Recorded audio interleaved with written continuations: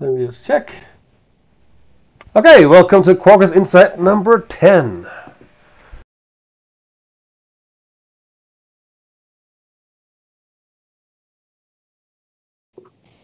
There we go. So, everything. Welcome. So we're like a whole crowd today. I'm back from vacation, and you guys last week tried to do something and didn't work. No, you are probably essential to that, streamcast. So apparently. So anyway, we got a busy schedule. We got 4 people, but first we got. Oh, I'm Max, by the way, Max Anderson, the work in Quarkus, and Georgius. If you want to just give a quick intro, and then you had some news you want to cover for this time around. Oh.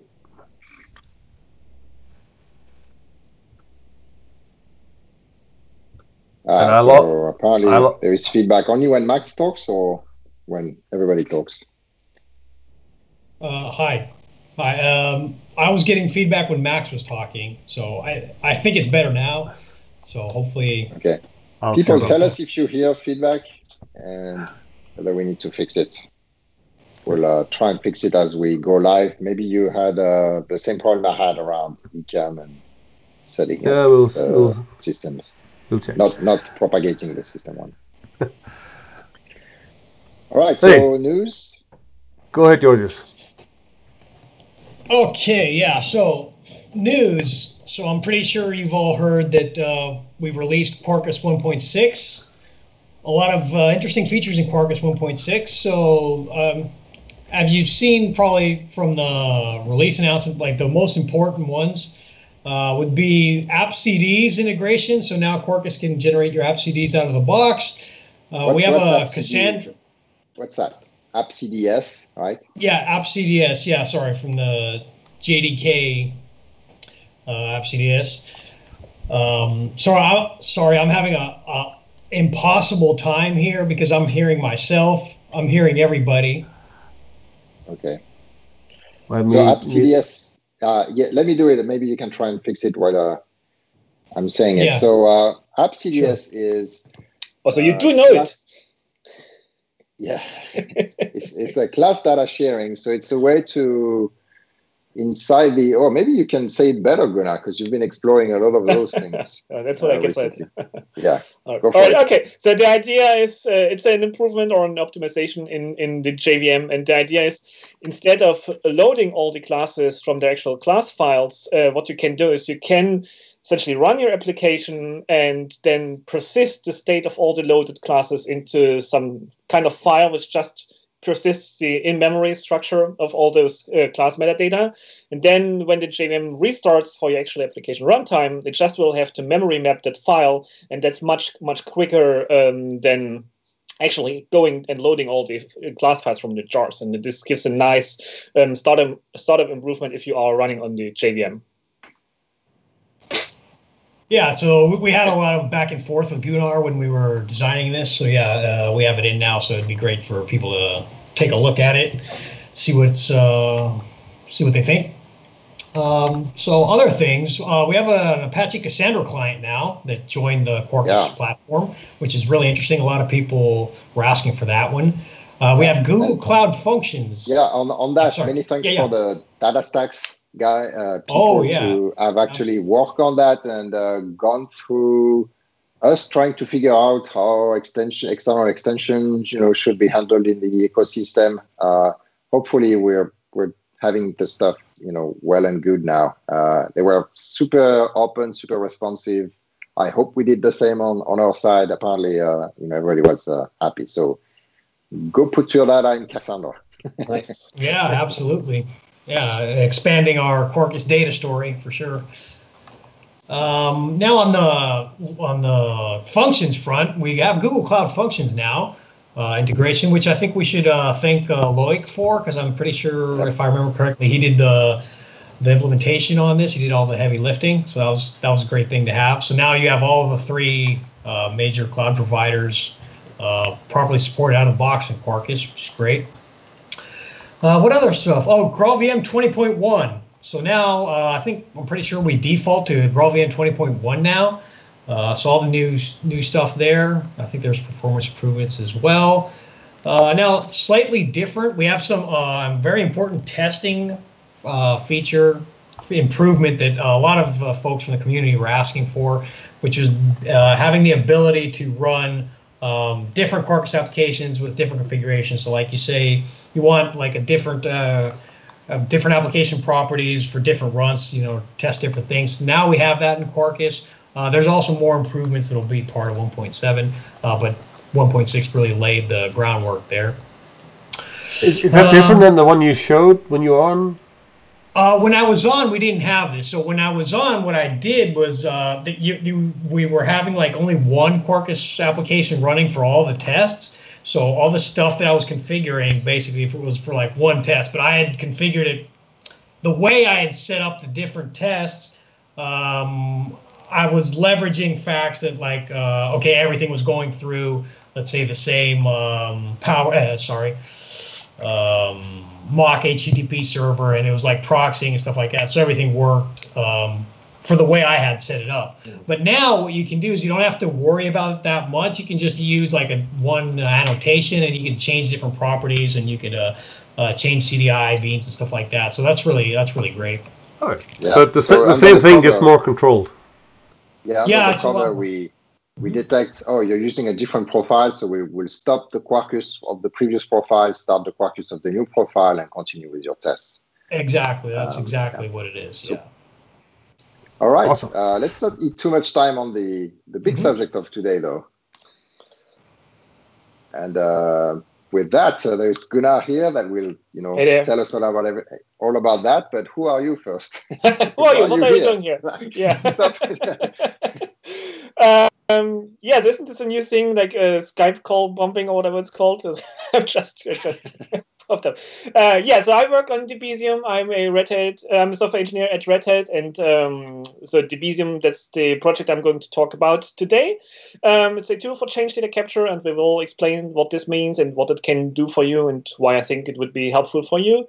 I've been involved with a few other things at Red Hat. I've been working on Hibernate for some time, or different Hibernate projects. I've been the spec lead for Bean Validation 2.0, and I'm also a little bit involved with Quarkus. So I work on the Kafka Streams extension. So maybe I can even come back and you would have me for another session about Kafka Streams and Quarkus.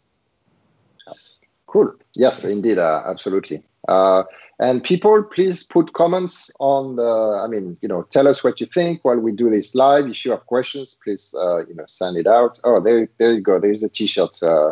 Antonio was asking why nobody had a, Quarkus T-shirt or cap, but there you go. Yeah, I do. And Max will, show up the comments on the live stream. Okay, so first of all, I think the context of what we're going to discuss today is around event-driven architecture, which is essentially, instead of having essentially a HTTP frontend that will just go and answer your questions, ideally you would have rather events that will be generated and listened to, and it's essentially a river of events going on. So why is it important nowadays, Gunnar?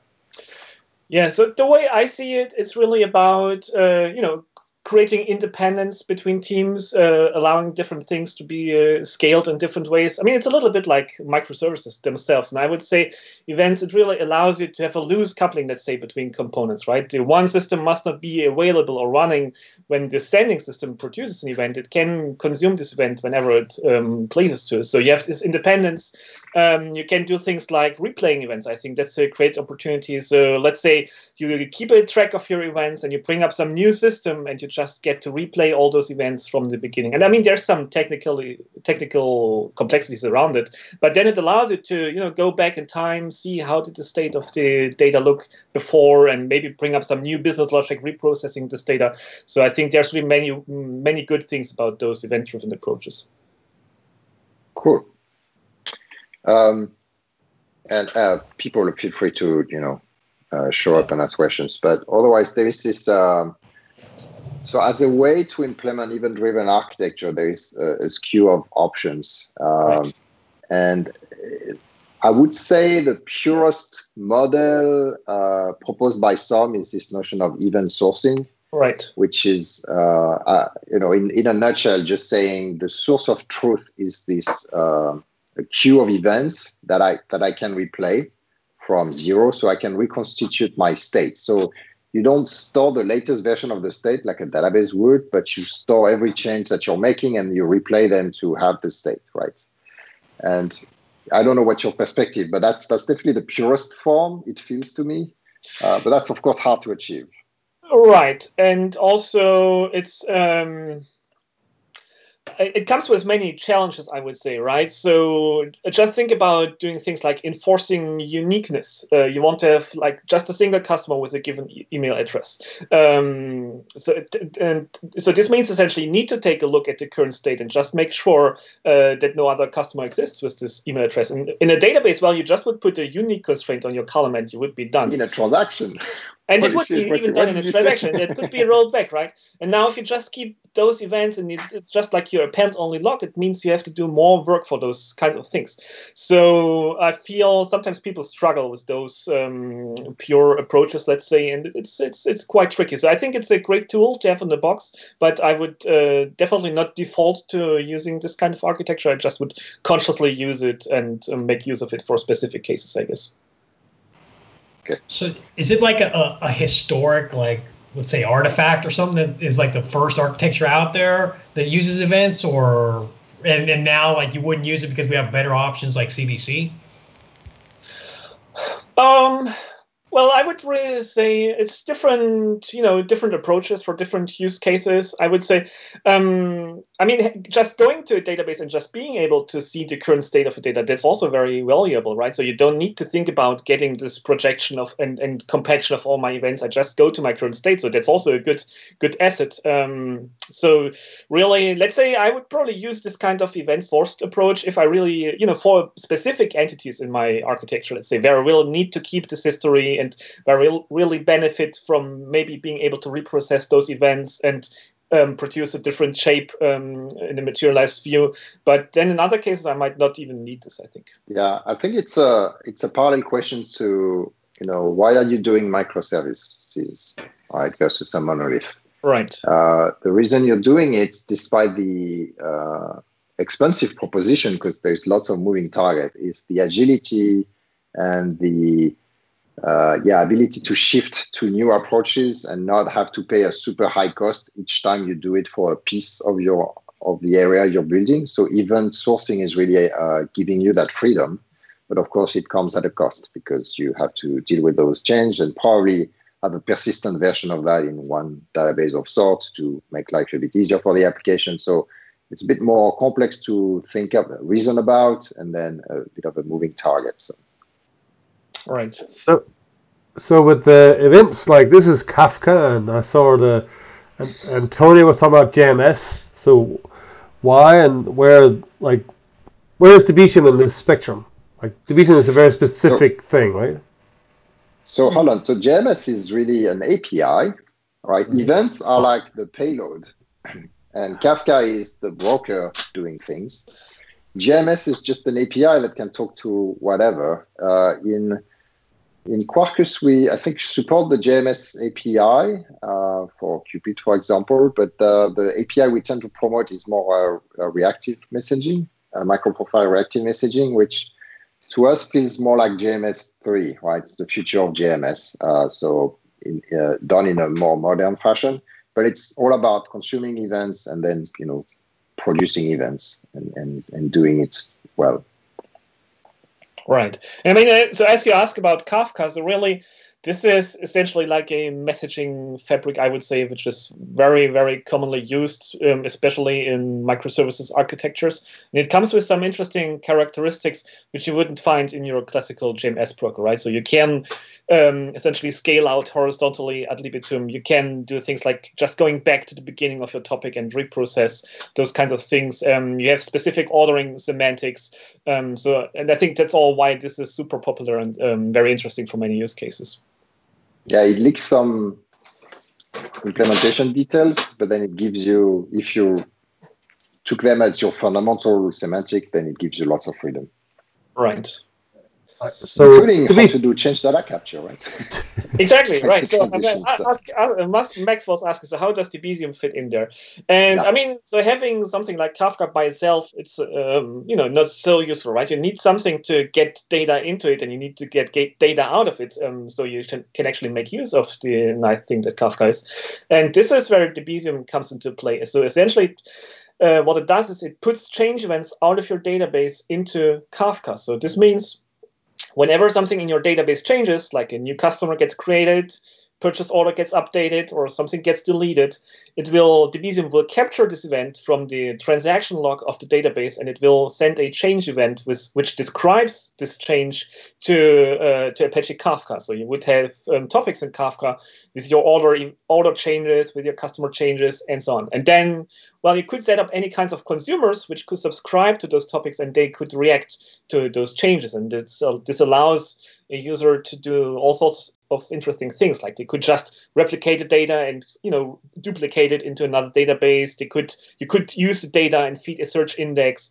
or you could update your cache. I mean, that's always a common problem, right? So how do you keep your cache in sync if your database values have changed? And that's something you could do with Debezium. But then you also could do things like streaming queries. So let's say you would like to iteratively run a query as your data changes, and you would like to just keep, let's say the total value of your purchase orders as a constantly updated value. That's something you could do with Kafka Streams, for instance, and Debezium would feed such a Kafka Streams application. So analytics is like a really important use case. It is a use case, right? So doing those streaming queries and gaining insight into your data as it changes. So that's definitely something we see in the Debezium community. People do. So just me being the noob here. So basically, you're saying Debezium is like connecting your good old database like Postgres, MySQL, Oracle to the event-based world. Exactly right. So it's exactly right. So the way it works is it taps into the transaction log of the database. I mean, all the databases, they work essentially like this. They have like an append-only transaction log where all the writes essentially are added to, and then the actual table files, they are derived from that, right?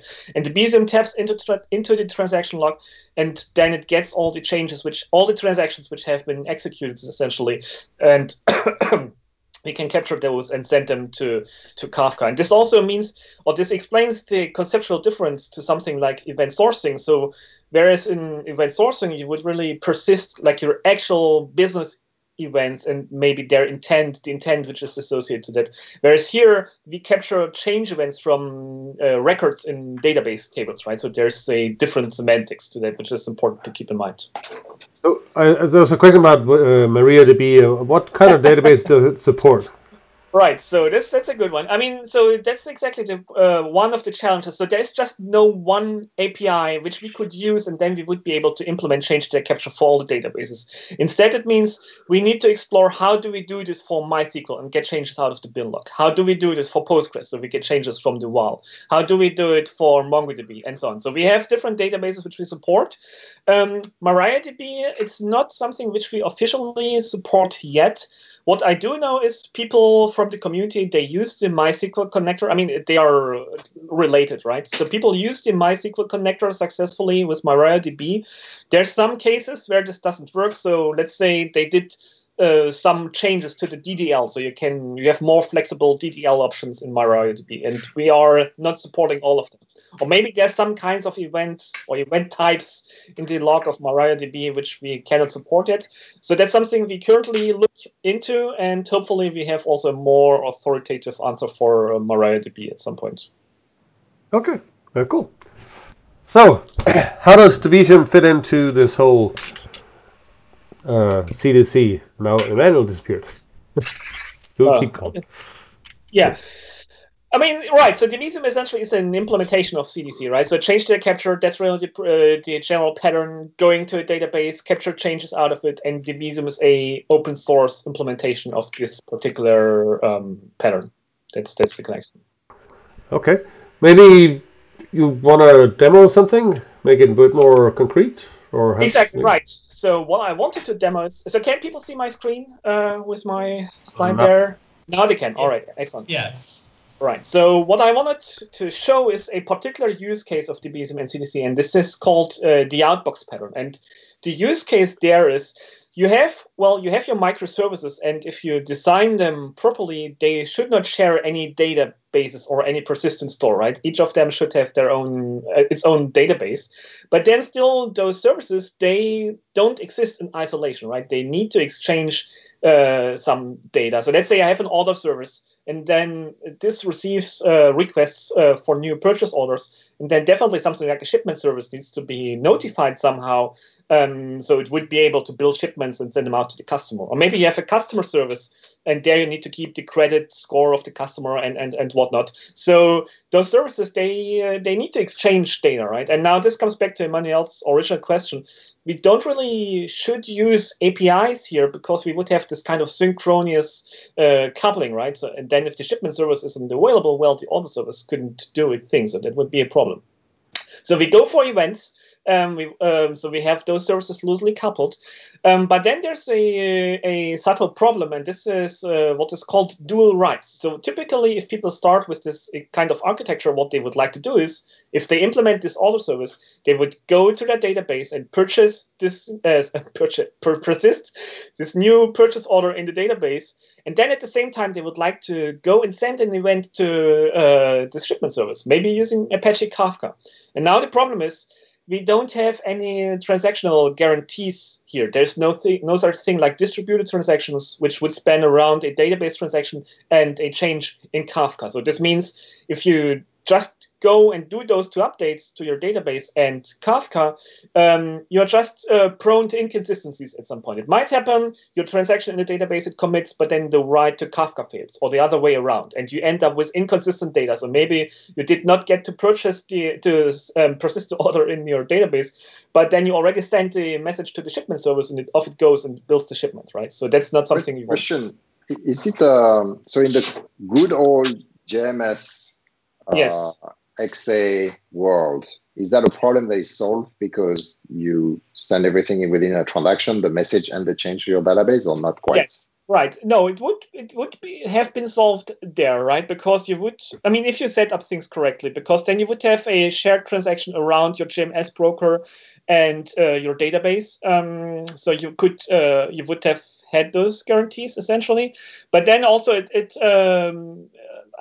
comes back to this availability concern, right? So now your application, it needs to be able to write to the database and to the JMS broker. So that's not ideal, and there's complexities around it. So that's why this fell a little bit out of favor, I would say. Okay. There was one question, by the way, on Debezium proper, which is, are there any plans for Debezium to also support on cascade delete for MySQL? So I suppose this person was on the chat or on the Jira tracker last week, because we had this question last week. Okay. So the problem with cascade deletes is they don't reflect in the transaction log. So we don't have a good way to find out about what rows, are affected by the cascade. So that's the problem there. Wow. So is it the only operation that is not reflected into the transaction log? So truncate, I mean, that's also is a problem, right? If you truncate an entire table, we would have to materialize a delete event for all the records, which is something which we cannot easily do. I think those are the two problems in this kind of category. But I have a question. Cascade delete is really the MySQL, maybe Maya. Yeah, right. So exactly. So this is really, I would say, an implementation detail of. I mean, it might work with Postgres. I'm not sure, but definitely, I'm aware it's a problem in Mariah or MySQL, and we don't really have an answer to that one. So I have a really, if you know the answer, real quick. If truncate isn't replicated in a log, how does database replication work? Oh no! So there is a truncate event. But this really just essentially says this table is gone, right? Oh, okay, I got it. The consumer, it won't know which. Okay, yeah, I see. That's the point. Gotcha. Thanks. So ideally, they fix it on the Maya or the MySQL side. I mean, there's reasons why they do it. So. Yeah, I'm not sure this is going to change, to be honest. Yeah. All right. All right. Pattern, then. Outbox, exactly. So we cannot do these dual writes because we end up with potentially with inconsistent data, and that's a problem. And the question is, what should we else do? And this is one suggestion. And this is, well, if you cannot update your database and Kafka at the same time, what you always can do is you can just update your database, right? So the idea there is, well, this order service, it goes and it updates this table with purchase orders. And then at the same time, it also produces an insert into another table, the outbox table, which really is a message. So the contents of this outbox table, those are events which are meant to be sent to other services. So you have, and this happens within one local transaction, right? That's why this is safe to be done. And if you would roll back this transaction, we would neither have the order nor the event in the outbox table. So that's a safe thing to do. And then Debezium comes into play, and it will capture the events from the outbox table and send them to different topics in Kafka. And we will see in the demo how this works. And also, this is now why I'm here actually today, because if we build this kind of architecture with Quarkus, there's a Quarkus extension for implementing the outbox pattern with Debezium, and that's what I'm going to show today. So just to give one example and one idea how this event table could look like. So you see it there on the chart. So essentially, we have there different types of events, and it's a bit based on the nomenclature from the domain-driven design. So we speak about aggregate types, so like order or customer. There's an aggregate ID, so this describes the root aggregate and its ID of a specific change, and this allows them to route those changes to different topics and also keep the events which pertain to the same aggregate, to the same customer, to the same order in their correct order. And the payload, well, that's any kind of event structure we would like to use. So typically people use JSON, but it could be Avro. I know some people use Avro, and essentially what kind of event structure we would like to have. Okay, that's the idea. So you said what? I just want. Well, they used Emerald. What's the Avro. Avro. Exactly. It's another Avro. Okay, got it. Serialization. Okay. Binary. Exactly. So some people do that. All right. So let me get started. And by the way, the advantage of Avro is, well, it's smaller. It's got a schema, and you can check for backward compatibility when you change the schema, which is a big plus compared to JSON, which is text, big, and no schema. Exactly. Right. So I'm starting up all the things. This will take me a second. So I use make your locally command line bigger. Okay, absolutely. We'll do that in a second. But first of all, let's take a look at the things I'm having in my demo. So I have this order service. So this is just a simple Quarkus service for persisting orders. I have this shipment service, so that's the one which should be notified about incoming purchase orders. There's two databases, so it's microservices. They should have their own databases, right? And then I have Kafka, so that's my messaging fabric I'm going to use to convey my changes. And I have a Kafka Connect, and actually I did not speak about Kafka Connect yet, and that's a framework and also a runtime for connectors like Debezium. So Debezium gets deployed into Kafka Connect, and then this one will essentially, take the changes from the database and send them to Apache Kafka. So that's Kafka Connect. All right, so let's see. So how about that? Should it still be bigger, or is this good? I still see your. Hold on. I'm confused with the. I'm seeing terminals. Yeah, terminals. Sorry. Exactly right. So let's see. Quarkus dev mode. So what I'm first of all doing, so I have already started with, I don't want to start from scratch here. So, and I have this order service there, and I'm starting it, or I'm launching it in the Quarkus dev mode, which I think you all know, and this allows me to apply changes as we go. Okay, so let me start that one, and let me also go to my IDE. And this is my two services here. So I have this order service and I have this shipment service. So let's look first at the order service. And what I do have here is it's a very basic thing, really. So it's just a application scoped CDI bean. I inject the entity manager. So I'm not using the Hibernate Panache stuff yet. I'm a bit old school, so I'm using the entity manager. And really, there is no technical reason you don't, right? No, exactly. The reason is I built this demo some time ago, and then I think Panache wasn't a thing yet. Nowadays, I would probably use it. exactly. And then I just have two methods really here, one for receiving a new purchase order and another one for updating an order line, just for the sake of example. And then there's a REST facade, so we can take a quick look at that one too. I have this order resource, and this really just delegates essentially to my service, okay? So that's what I have here.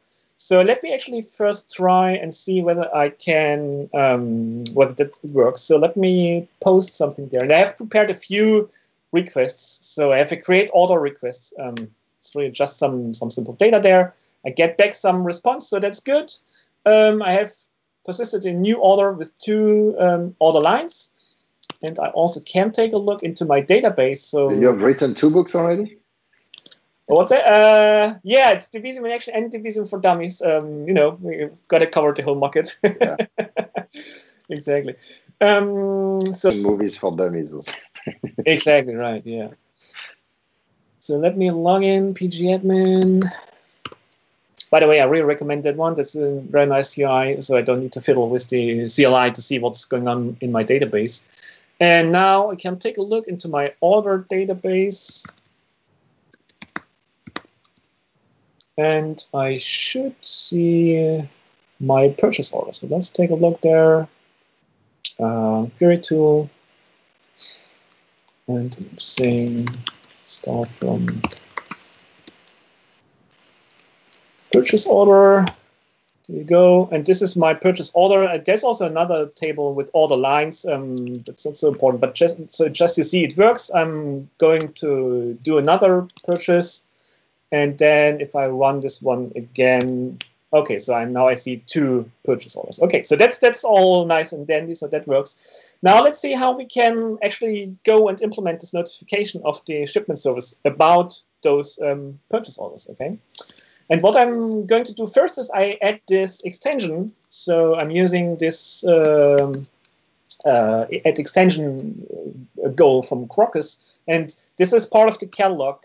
So actually, I can also go to quarkus.io and go to the code stuff there, and there's also our outbox extension. So you could, even if you started with a new project from scratch, let me just see whether it's there. I can add this this outbox stuff. Okay. So this is part of the Quarkus universe. I think that's what you call it, right? So you have this ecosystem of extensions, and Debezium is part of that. Okay. So I have that there. It has been added. So let me go back to my project. And now if I go to my POM, I should see this extension there. And it's here. And I'm just going to update this. So the last time this was added to the universe or to the platform, this was still beta 2. I'm going to use the final here. So let me do this. And now, well, I need to do some sort of implementation. And first of all, I need to define my event, which I would like to send. So I'm creating a new class for that. So hold on, it's a bit weird that you require a version here. Isn't it driven by the BOM, the platform BOM? Yes, it is. And I'm just overriding it because it's still the latest one in the platform. Because we want the latest and greatest, obviously. Exactly right. So I don't want to, bother people with a beta here. So that's why I updated it. It would work with the other. But is it in 1.6 or not yet? Then I think it is, but I'm not sure. I would have to check with Chris. I'll check for people. Just go for it. All right. So, and I'm going to implement this type exported event, and this is defined by this extension, and it has 2 type parameters for the key and for the value. And in this case, I'm using, so that's the ID type, that's string. And then the payload of the event, that's, in my case, I'm just using JSON node here. So I just would like to use a generic JSON structure. Then we need to implement a few methods there. So let me do this aggregate ID, just coming to this later on. So actually aggregate type, I know this. So this will be order. So all of those events of this type, they represent order events. And then the type, that's like a subtype within this category. So I have something like order created, for instance, and that could be maybe like order line updated. Just to correct, what type system of types are we talking here? It's not Java, it's Kafka or Debezium? This really is essentially, it's up to you. So what in Kafka messages, they are really just byte arrays. So messages they do have a key, and this key in our case, that's the aggregate ID, so the order ID or the customer ID. And this has a specific meaning because it means all the events which pertain to the same ID or to the same message key, they will be kept in order. So this means if you have multiple changes to the same purchase order, they will be, the order will be guaranteed to a consumer. And the value, that's just any byte array. And for our purposes, we just use a JSON structure here, which describes, this event that an order has been created. But you bring up a very important point because this kind of is an API, right? So if you change the event definition and maybe you add properties, okay, that's fine, but you shouldn't easily remove stuff or rename stuff in those event structures because then it could impact consumers. So that's a contract you have with the consumer there. So I guess it gets a bit more clear as I implement this. So let me see. But it's really up to you to put whatever you want in those, essentially, especially the payload here. Exactly, right. And we will see that. So I'm creating fields for that, aggregate ID. By the way, Max, I'm looking at the Quarkus platform project, and I see there is a Debezium property which defines the version, but I don't find the source of that property. So. Uh-oh, that doesn't sound good. Oh. So let's see. And now I actually need to take my purchase order and convert it into this JSON. Because this is a little bit too much to type, I already have prepared this, and I'm just going to paste this in. I found it. So yeah, 1.6 has 1.2.0 final for the Debezium outbox. All right. Okay. And here I'm still on 1.5 something. So that's the same. Guys, it's old. Like it's been a week. You didn't have the platform updating. That's the reason. All right, so let's see what is happening here. So I'm just essentially having some JSON, Jackson code, which takes a purchase order and produces this event order created from it. Okay, so I need to still create an object mapper there. Private object mapper. Just for the sake, I mean, probably would implement it a bit differently, but really just for the sake of the example. So here, just to put some perspective compared to what we said before, I keep going. Absolutely, yeah. So here you start to the database the old way, but you also create an event source, the new way. And that event source will be stored in this technical table, which is I forgot how you called it, the outbox table. Exactly right. So let's see what's missing here. I need to still convert this into a string. Value of. All right, so there we go. So I mean, implementing this event, this might be a bit of busy work, but you only do this once essentially. So let's see what's still missing there. Instant now, JSON. I created. Why don't you know that one? Oh, I renamed it. See, shows a different name originally. Okay, so that's my event type. So now I actually need to produce this event. So I'm going to my purchase order service again. And here in this case, so now I would like to emit this event. And I'm using CDI events for this. So I don't need to concern myself with persisting this in a database. So what I'm doing is I inject this event producer here, event, and it should be an exported event. And this really is the CDI mechanism of firing events, right? So what I do here is just say fire. And in my case, I say create order event, which represents my new purchase order. There you go. And now very important to understand this event gets, oh, sorry, 1 second, I need to put that out. By the way, you don't have to use JPA, I guess. You can use any persistence technology. Right. So currently the extension, I think it uses JPA, but maybe it's even low-level SQL. So definitely that's the implementation detail, right? And we could improve this extension. But that's exactly why we talk about CDI events here. So as a user of this extension, you just concern yourself with persisting this, or with producing this CDI event, right? And just the extension, that's the important part. It takes care of persisting this event into this outbox table in the same transaction as we store this actual purchase order here. So now let's see. I hope the live coding mode picked all those changes up. So let me see. And I'm producing another purchase order there, and it should trigger a reload. Okay. And now let's see what's in the database. And I should still see my purchase order. So, I mean, the Quarkus drops everything which is in the database, so that's why we just see one record here, okay? So I see that one, and now I should also see something in this outbox table. And indeed I do. So now this is my JSON payload here. Come on, can I do this?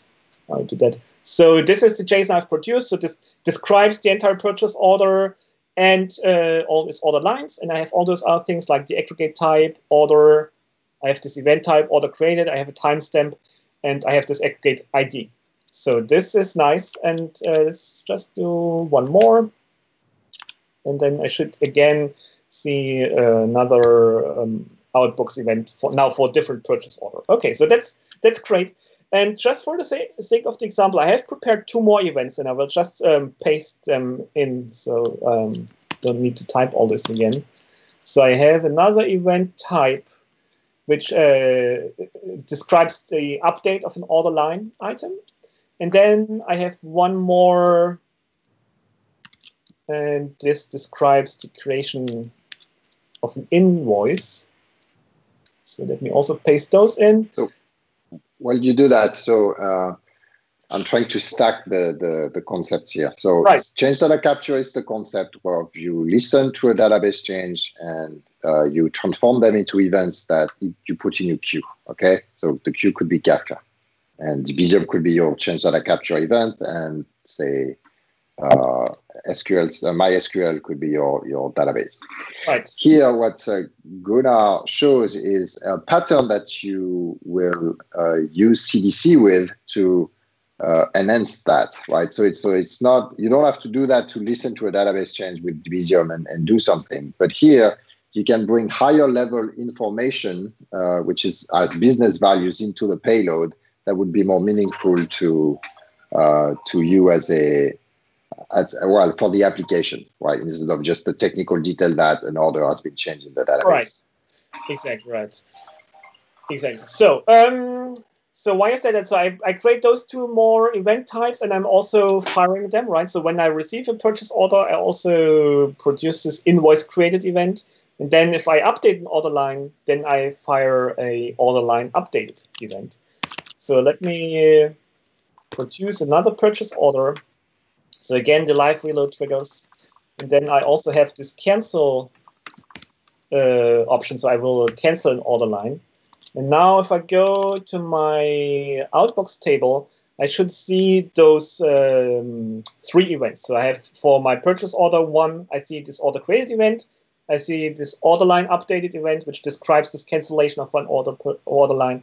And I have this invoice created event, which pertains to this customer of this order. So all this, really, Debezium itself didn't play any role of this yet, right? So we just have our microservice. It changes its state, or it changes its persistent state by updating or persisting new purchase orders. And at the same time, it produces those events into this outbox table, but no one is yet listening to those, right? So that's what I need to do next. I need to actually capture the inserts from this table and send them to Kafka. Before you do that, I have a question. Okay, so you mentioned earlier that there was a contract between like the consumer that you're going to write now and the producer you just created. Right. What's the strategy? Like, is there like a strategy that we define a schema, or what's the thing you usually see, or like just people just like create JSON and hope for the best? Crossing fingers. Yeah, so there's this thing whistle and soap. No, just kidding. So definitely you should think about a schema. So you have options for describing the schema of a JSON structure. Then also this is where Avro comes in, right? Because you have Avro messages, they have strong schemas. And also it's where this notion of a schema registry comes into play. So people often deploy those alongside those architectures, and then this schema registry, it will keep track of the schemas, their versions, and then messages themselves, they will also have a reference to this schema in the registry, and a user or consumer could go to the registry and interpret the schema of this message. So, I mean, just speaking about JSON, its type system is really limited, right? So if you look at something like in numbers, you don't know is this like a long or an int. Whereas if you have a schema for that, then you can make sense out of that, right? So that's definitely a good thing to do. Okay, gotcha. Thanks. All right, so let me deploy the Debezium connector. So Kafka Connect, I started this already. By the way, our job, people, is to make Gunnar fail into making the demo within the hour. Yeah, I see. So, and I'll do my attempt here. So, Sandra actually asked, like, why is the question to entity using merge? Oh, gee. That's a very good question. So, I mean, I've transitioned off the Hibernate team like years ago. So, Manuel, you know that. Why do you prefer merge over? I think it's just, for the sake of simplicity. You should really use persist in this case because you know that it's a net new order and it will be more efficient. Merge has some specific semantic where it will try to fetch the data from the database and then apply the changes and then push them back in. There is actually an open issue inside the Quarkus repo where we figured out that, especially with Panache, we realized that there is a JPA a method that is essentially missing, and we will need to invent it with the right semantic and push it back to the JPA consortium. We haven't done that yet. Wow. Okay. That's why Sane has been picky. Merge would work in this case. Sane did ask even the extra select is probably not a problem in practice because we wouldn't know that the ID is null and it's a generated ID, so we have an optimization, I think. Okay. Yeah. So I hope that answers the question. Yeah, no pressure. That's a nice one. I see. People are really very into the details. All right. So I have registered the Debezium connector, and the way I'm doing this, so I have Kafka Connect running, and I post, or in this case, I put this configuration there. And the way it works is, so I say I would like to deploy an instance of the Debezium Postgres connector. What's that? Oh, Max. I was talking. Yeah. You see, I'm learning a lot of buttons. Right? Yeah, it's all good now. Don't worry, it's just Max and I. So I deploy this instance of the Debezium Postgres connector. I say, I give the information like that's the host name, that's the credentials, port, and so on. I'm just interested in this particular table, outbox event, so I'm not interested in any other table. And then I have what is like a little bit the icing on the cake. I have this transformation here. So in Kafka Connect, I can have transformations which modify a message before it gets sent into Kafka. And in this case, I'm using this event router transformation, which comes from the Debezium project. And this really takes care of routing the event into the right topic, for instance. So by default, the thing is with Debezium, I would have one topic for all the events which pertain or which originate from one and the same table. So I would end up with one huge topic for my outbox events table. Whereas really, I would like to have different topics for my order events, for my customer events, and so on. And the outbox router, this is taking care of this. And so I won't go into the details of all the configuration, but what we can do is we can take a look into the Kafka topic there. And I'm using this very nice tool, Kafka Cat, for that one. So Gunnar, just the configuration you have on the upper right, that's you just do that once, and then you can add any amount of outbox tables to it, or outbox events. Exactly right. So this registers the connector, and now if new outbox events are created, the connector will pick them up from this table and send them to Kafka. So you will see that. So let me use Kafka Cat, and we will take a look into this topic here. So that's my order events. And now I hope things get apparent how they fall together. So my message key in Kafka, so that's my aggregate ID. So all the changes, all the events for the purchase order 1, they will have the same key. I have some more things like this event type. So that's a Kafka header property. I have an ID. That's a unique ID, which a consumer can use to duplicate events in case it sees an event a second time.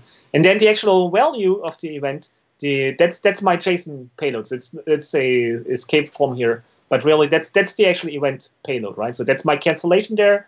And that's my initial order creation. So, and now Max, as you were asking, so I'm tailing this topic here, right? So let me persist another order create order, and then we see now, I see this next order coming in here, right, with ID 2. So this is tailing the change or tracking the changes from this table and sending them to consumers. And now what I could do is, but I suppose we probably should wrap up the demo. So in my shipment service, I can go and subscribe to this topic. And actually, I will just very quickly show it to you so you see how it's done, because it's really simple. So I have this Kafka event consumer here. So this really is using this very nice API from MicroProfile, which is called reactive messaging. And it allows me to interact with Kafka and other messaging systems very easily, very intuitively. So here I'm just declaring an application scope being Kafka event consumer, and I'm subscribed to this logical topic, which is named, or channel, I should say, orders. And now if I go to my configuration, this one is actually bound to this order events topic. So whenever the order service produced a new event to this topic, my shipment service will see it. And now what it can do is it can, trigger its business logic, persist or create a shipment, and do all those kinds of things. So essentially, let me do that as one last thing, really. So let me go to my shipment database. So just believe me, it works. And there I should see a shipment.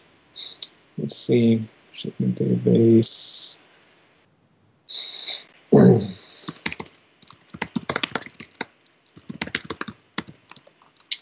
Shipment, and there you go. So for all my purchase orders, I have a shipment there, right? So let me just produce another one.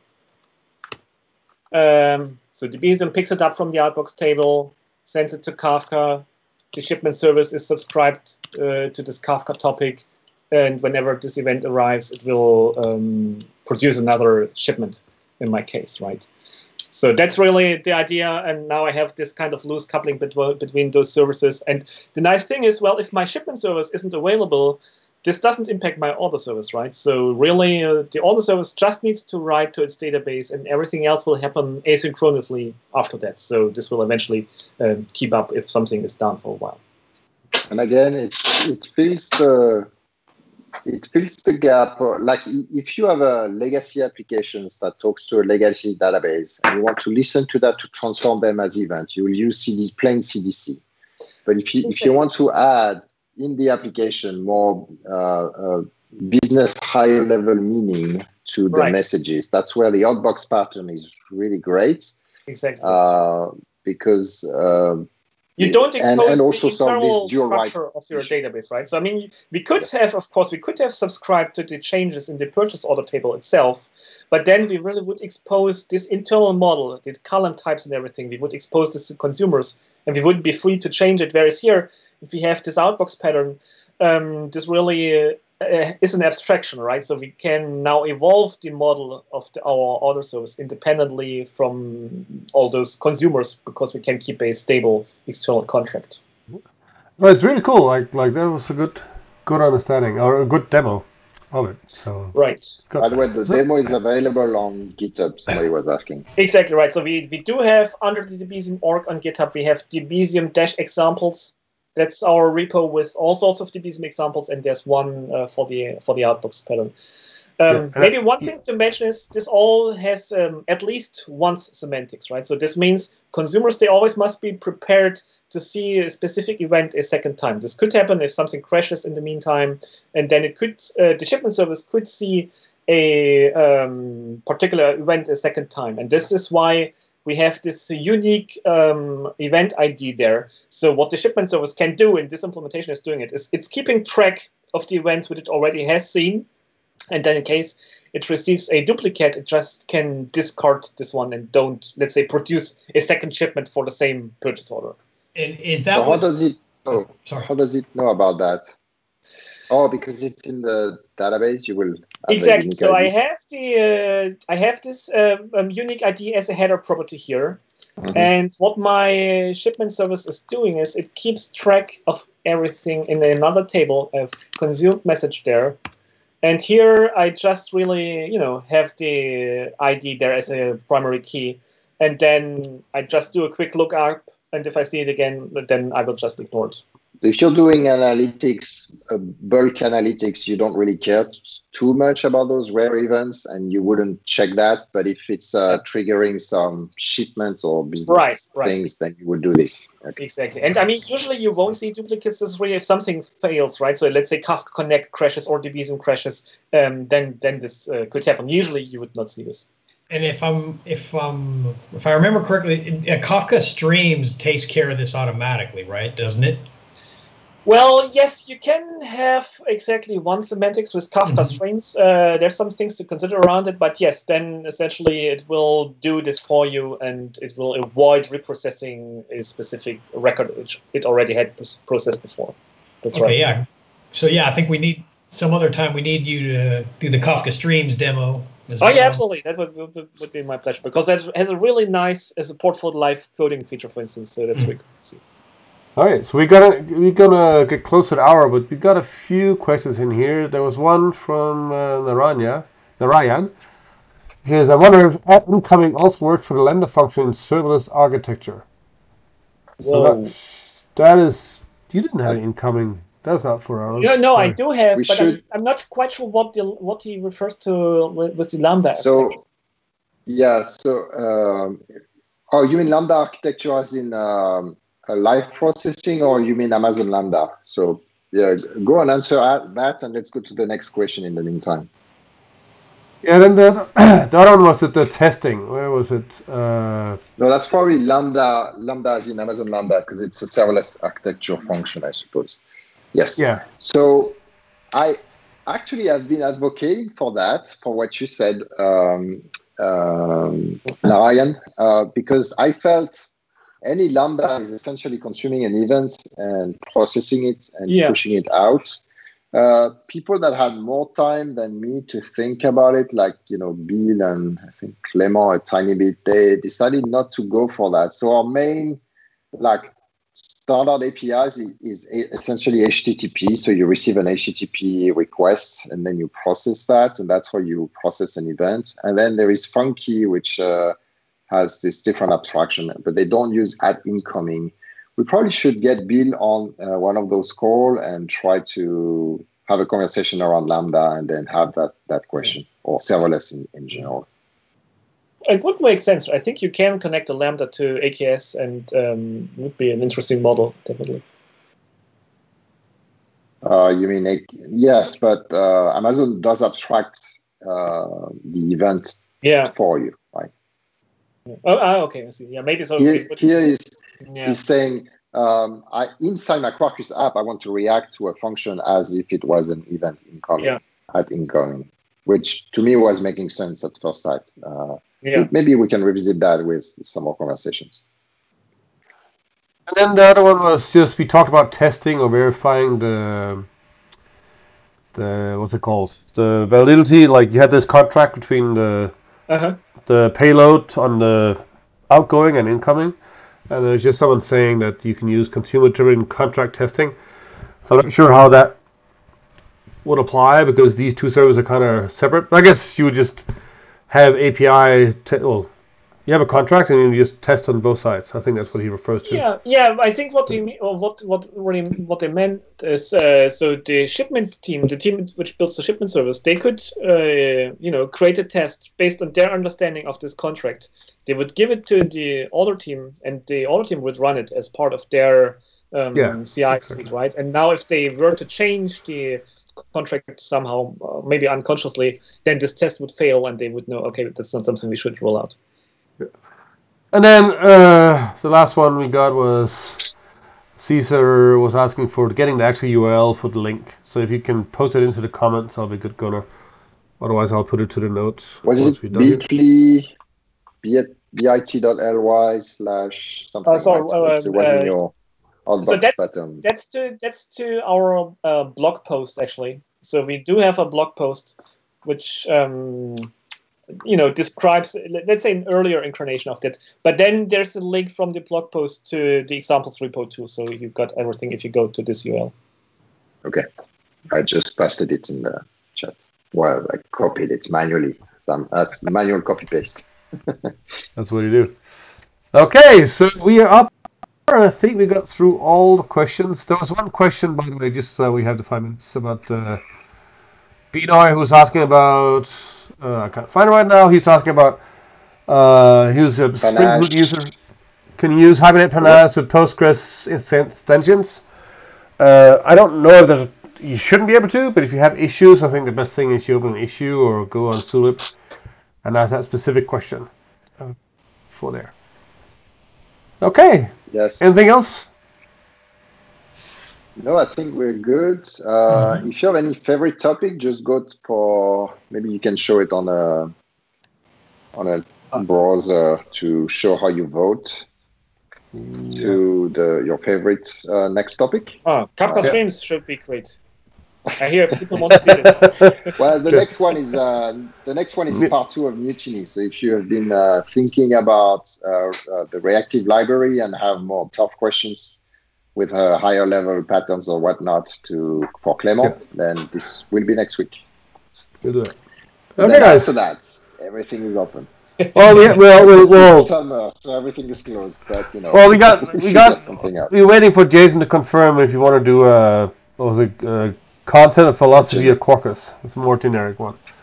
So, and I got one more actually. I also can do something with my Lucene extensions. I've been working on a serverless search based on Quarkus, so that's also pretty cool. We'll have them too. Yeah, so I recommend people. I think you blog or tweet, but go follow Gunnar, because he's always on weekends, like having interesting experimentations. It could be very low level Java, latest edge version, experiments and playing with. Yeah, he's been playing with Quarkus and Lambda, Lambda as in AWS Lambda to do a search engine. So, interesting feedback on those technologies.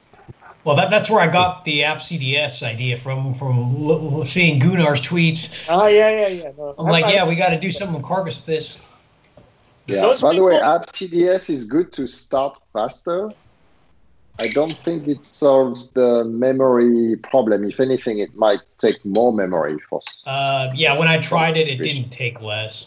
Yeah, so it's neutral on the memory by itself, where it makes a difference if you were to run multiple processes on the same host, which you typically don't do in terms of Kubernetes and so on, right? I mean, this would be super interesting if you could do this across container boundaries. But so usually the memory impact isn't there. But for startup, it's interesting. And I like it because, well, usually if people think about fast startup, they think about native compilation and GraalVM and all those kinds of things. But really here you get also a faster startup for the JVM, and it's pretty much for free. So you just, you get it with all your libraries and so on. So that's a nice tool in the box. Also, Kafka, just for using Kafka during testing, it will start up much faster if I use it with AppCDS. So that's just a nice productivity boost for myself. So, and just the last comment from Manic saying he was waiting for the extension for static site search. I saw you doing the Lambda function. Working on it. Yeah, working on it. Cool. And also you figured out how to not spend too much money on Amazon, right? The